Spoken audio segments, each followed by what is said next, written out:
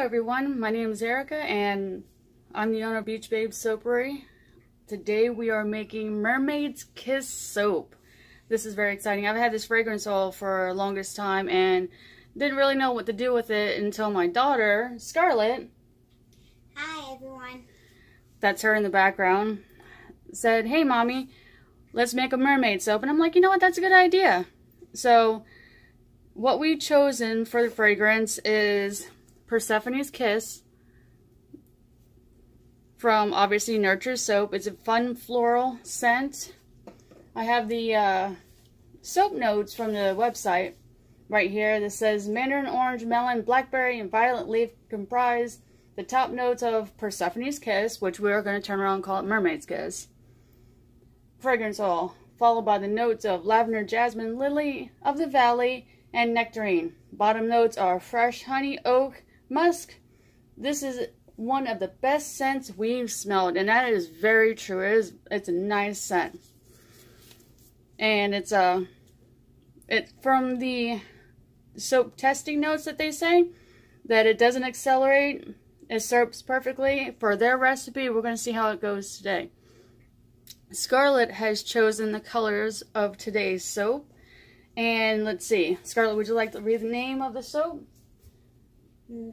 Annie the Money. Andy the Money from Mad Micas. Right, Mad Micas? Yes. You're Mad Micas. Anyways, here's what the mica looks like. Let's open that up. It's a fun little kind of sea kelp green color. And let's see, what else did we choose for today? This one's a little tough. Grape Neon. Well, let's go with Grape Nehi, I believe. I can't even pronounce that name right. I just go with that. Yeah, good idea. We'll just go with that. So, thank you, Scarlett.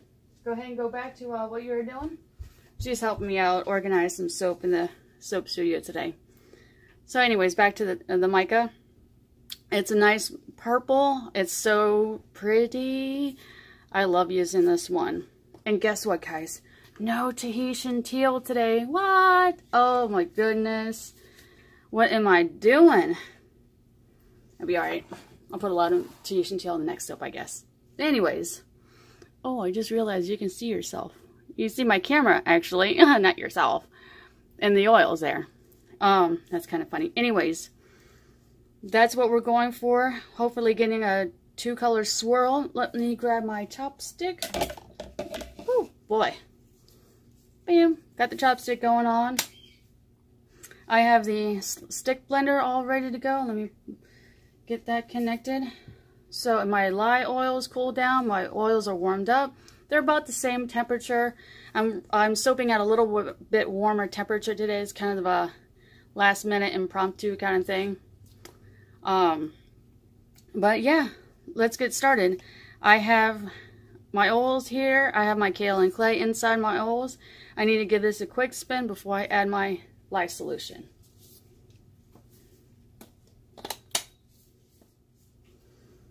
And I do apologize for the video quality. Let me just go ahead and say that because my camera just rage quit on me. And it just doesn't want to work. I actually lost footage to one of my previous videos, so I'm like, oh no, what do I do? So for now, I'm using my phone, which it's working out. I think it's working out good. Anyways, let's go. So bear with me here.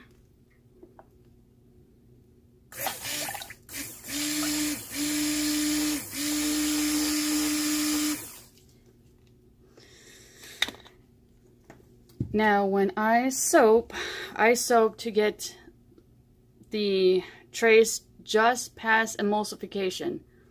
It's not even a trace, honestly. It's just past emulsification because a lot of the oils that I use now, I don't know how they're going to act. And I want enough time just for them to swirl. So that's kind of why I just kind of give it a quick spin. But I'm going to add the lye solution now. You add the lye solution to the oils. You add this lye solution to what? The oils. Never the other way around. It just becomes a huge mess. Don't ask me how I know. I spent days cleaning that up. Anyways, let's get this going. I'm going to pour this in here.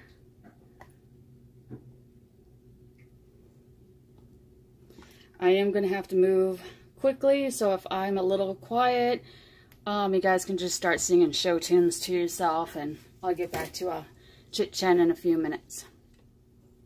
Now I'm going to separate this into another container. Oh, for you guys that are like, oh my god, there's a little piece of tape right there. That's my marker for the camera, so I know where you guys are at. Like I said before, I'm using my camera so that the lens is off center from my stand. So now I can make sure you guys can see what I'm doing. Hopefully. As long as I pay attention. I do sometimes, but sometimes I don't.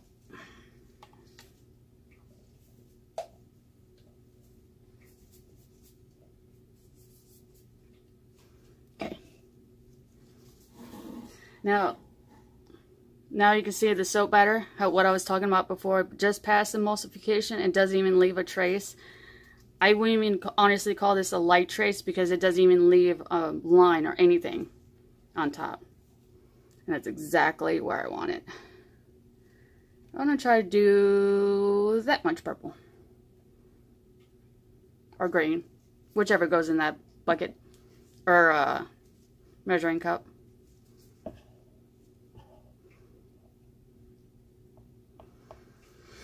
Okay, so let's scoot this back over here. I like to add my colors first, then my fragrance oil, on the chance that my fragrance oil rises.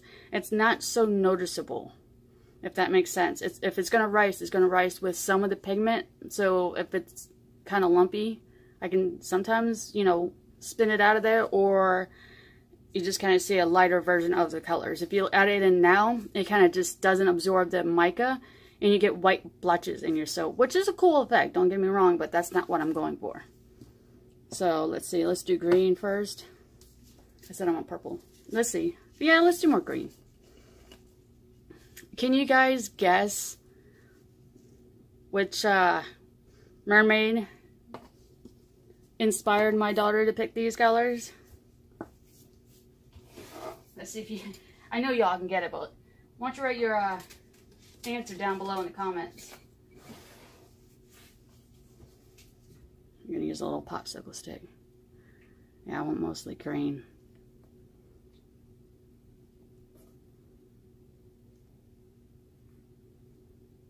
This should give me a good color. Always put the lid on tightly.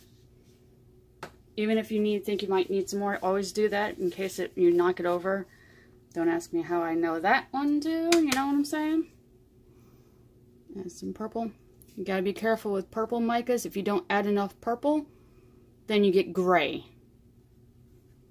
You don't want gray when you want purple. But you know, sometimes you get happy accidents. That should be good. But let's see. I'm going to scrape this down in there. Oh, I got mica everywhere. Big surprise.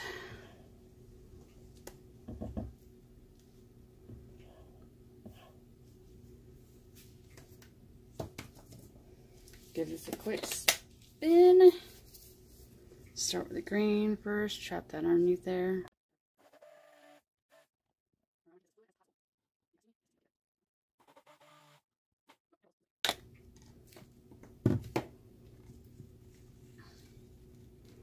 There's a little bit of green that's getting in the purple is not a big deal. Okay, so now that's all good and mixed up. We are, oh, there goes my computer screaming at me. We're going to put the fragrance oil in these containers, in the soap batter. And I'm going to hand stir them in first. Because I don't know, like I said, I don't know what they're going to do. But I have my soap mold off to the side, just in case. Scrape all this down, make it look nice and good for you guys. Most of the fragrance oil is going to go in here. Then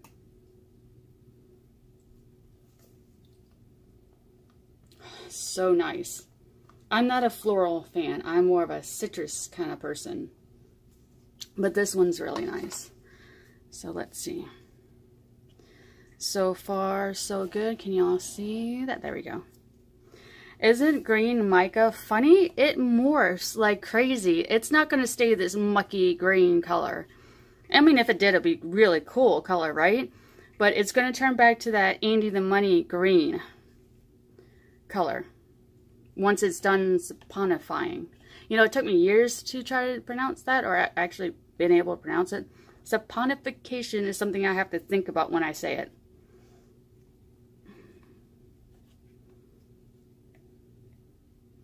Oh, and you know what? Now that I'm thinking about it, talking about micas and all that, I have exciting news for you at the end of this video. Oh my goodness, I can't wait to tell you, but I have to focus on this first. So far so good. No acceleration, no ricing. Don't know if it's going to discolor quite yet. Oh, look at that. Got a little lumpy in there. Got a little bit of ricing with this one, but it looks like I can actually stick. Just not stick blend it. Might need to. No, yeah.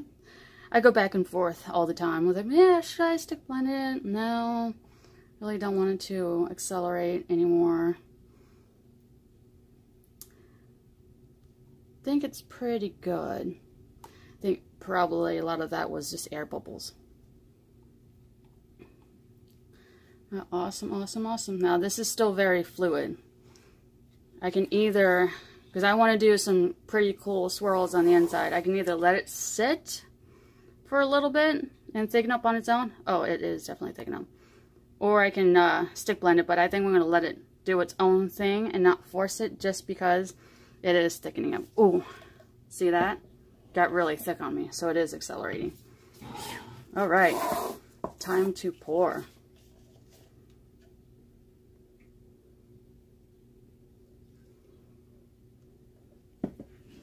And it's most likely because I'm soaping at really warm temperatures today.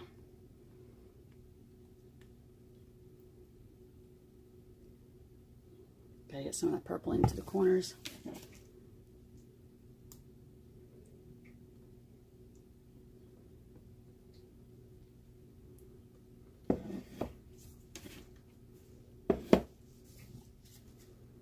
And it's hot here in Florida. Boy, is it hot. And it's only spring. Oh.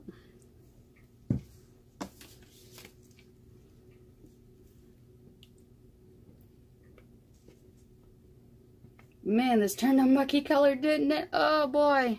It's always scary when it does that, but it'll be fine. It'll go right back to what it was.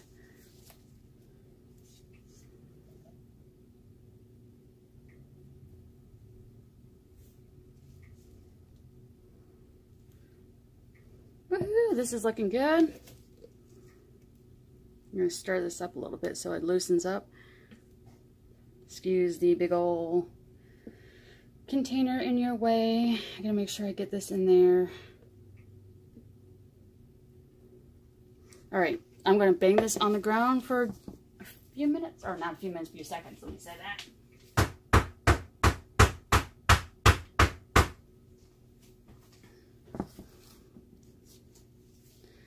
Let's see. Actually, I want to save this amount of purple for the top because I got a lot of green left in here. This is a good fragrance, so I like this one.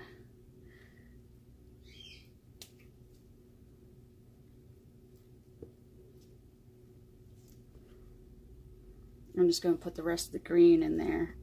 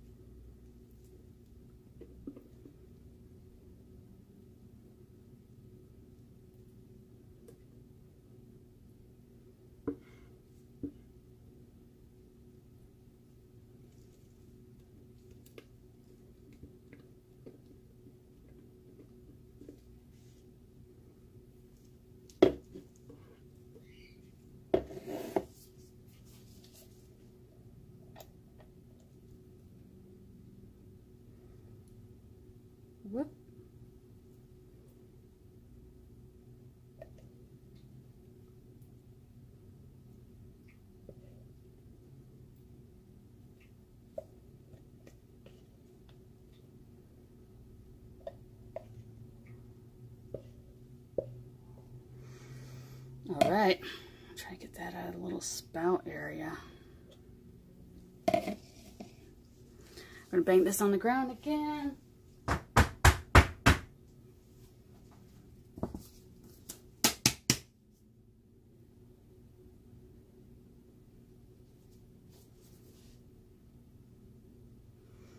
With my recipe, it's actually a little bit more than what the mold can hold. That's why it kind of is over the top a little bit. So I'm going to kind of figure eight, swirl it.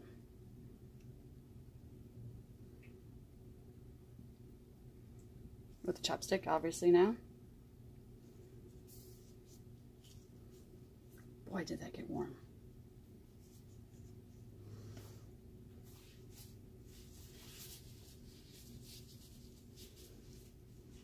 Get a spoon here.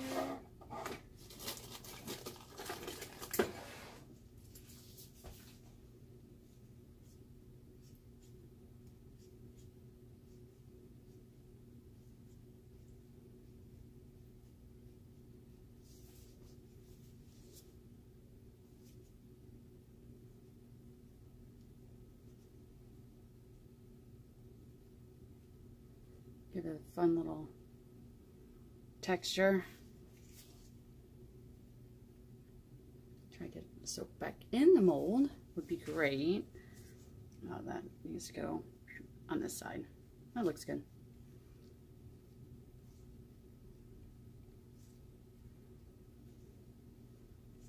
I like to do the, I call it the messy hair kind of textured top, where you just kind of dance the spoon up and just let the soap go every which way. Kind of like how your hair is when you wake up in the morning. My hair is just like everywhere. Oh, and the humidity, don't even get me started on the humidity down here.